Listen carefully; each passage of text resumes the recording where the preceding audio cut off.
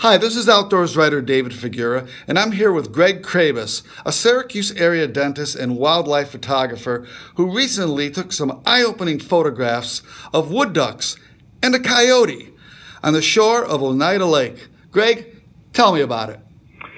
Dave, this past weekend, out photographing wood ducks. Typically, I'm in a blind, shooting a Nikon camera, fairly long lens, 600 millimeters. Wood ducks, great plumage, great light this time of year, floating by and landing in trees. And then about a couple hours into the experience, had a coyote that actually worked the shoreline and was really not bothered at all by my presence when I was in a blind.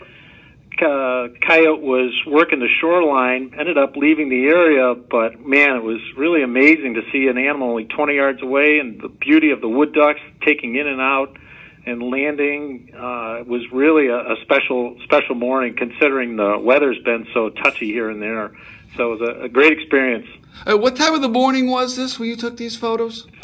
I was out shooting about 8 o'clock till about 11 o'clock in the morning. That's typically when the light is best. The light's right behind you, so you get a lot of front lighting on there. So it's really good exposures.